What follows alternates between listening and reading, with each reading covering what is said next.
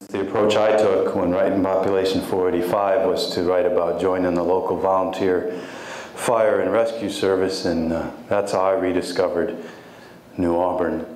And since the book has come out, I've received a large number of emails and letters from people saying, "We just loved your book about the small town. As a matter of fact, we loved it so much, we sold everything and we moved back." And I just go, "Well, hang on there, Spanky."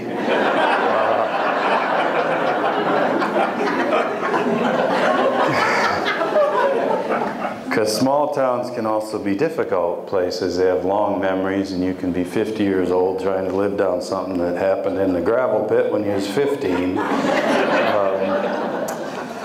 And even when you go back of your own free will, as I did, and I was eager to return, and in the end it was a good decision. I was very happy back there. Nonetheless, you're not sure if you're making the right decision. And in my case, one of the reasons I wasn't sure is that I was not the same guy when I went back as I was when I left. I like to say that when I left New Auburn, I was a farm boy, a good student, and a fair defensive end.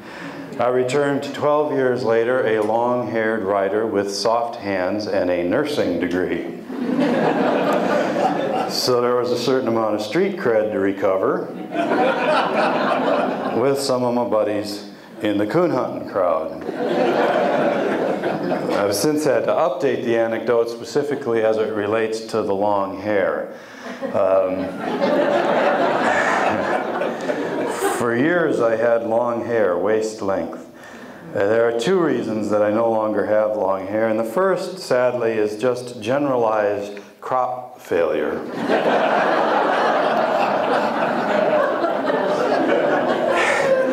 It really just got to the point where there was no point. And it had started to get real thin on top, and I got to thinking maybe I should cut it off. I hadn't made the move yet, but I thought, you know, I'm kind of headed for the Ben Franklin look here. But I hadn't made the move, and we got paged out to fight a grass fire. And I was right up in the teeth of the flames, knocking it down, fighting from the black, as any well-trained wildland firefighter will tell you that you must. But I was right up in there knocking it down, and all of a sudden one of the other firefighters ran up and started patting me. Now normally you don't get a lot of that. So I said, "What are you doing?" And he said, "Man, your hair's on fire."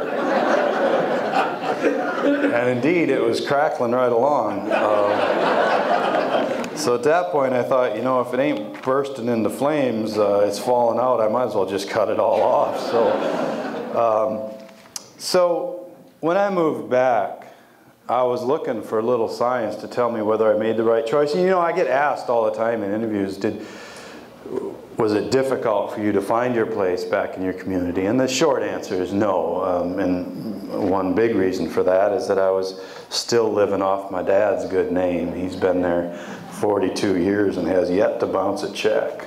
So that helped a lot. And also, the truth is, as long as you jump off the fire truck and run in the burning barn, they really don't care what you do in your spare time. But there were a couple of setbacks. One of the ones that I wrote about in Population 485 is that I was a bachelor when I lived in New Auburn most of the years there, and I lived in an old house on Main Street. And as a bachelor, I kept a relatively neat house. I wouldn't say I was overly aggressive about it. And I would dust at least once a year. And I didn't like dusting, and so in order to pass the time while I was dusting, I'd always play old country music albums and sing along at volume. And one day I was dusting there with my little yellow feather duster, and I was singing along to the best of Donna Fargo. And all of a sudden I got that sense, you know, where you feel someone's watching you. And I looked up, and the town maintenance man had been knocking on my door and looking through the window at me. He had come to fix my water meter. And I was embarrassed because he caught me with my little feather duster and singing along to the Donna Fargo albums. And then I realized what song I was singing, and a chill went down my spine. And I wondered, what does this maintenance man think of this fellow, new to town, armed with a feather duster and singing at the top of his lungs, "I'm the happiest girl in the whole USA."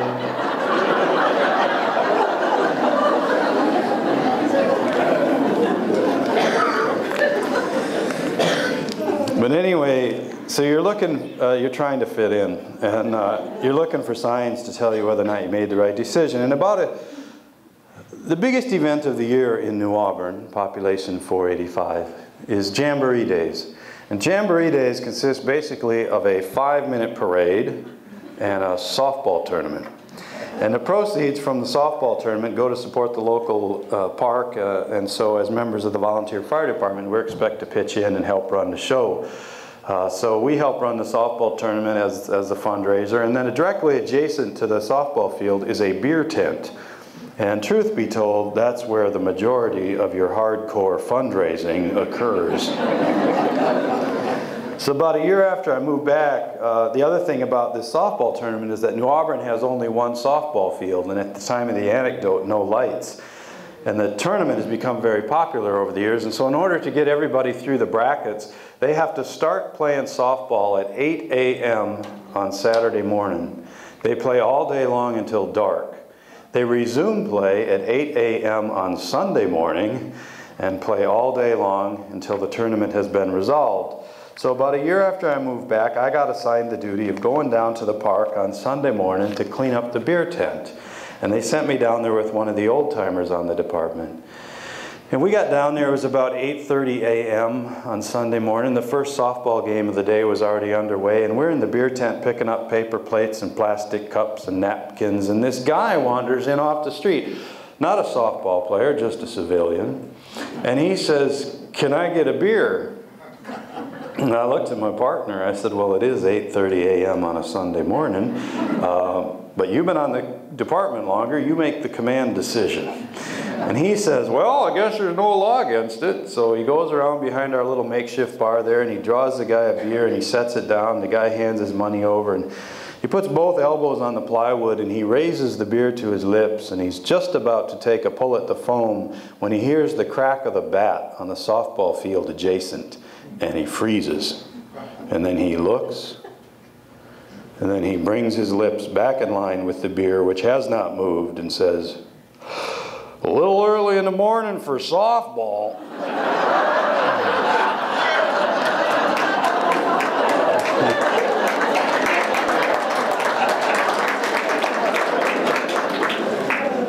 And it was at that point that I said, "Yes, I am back among my people."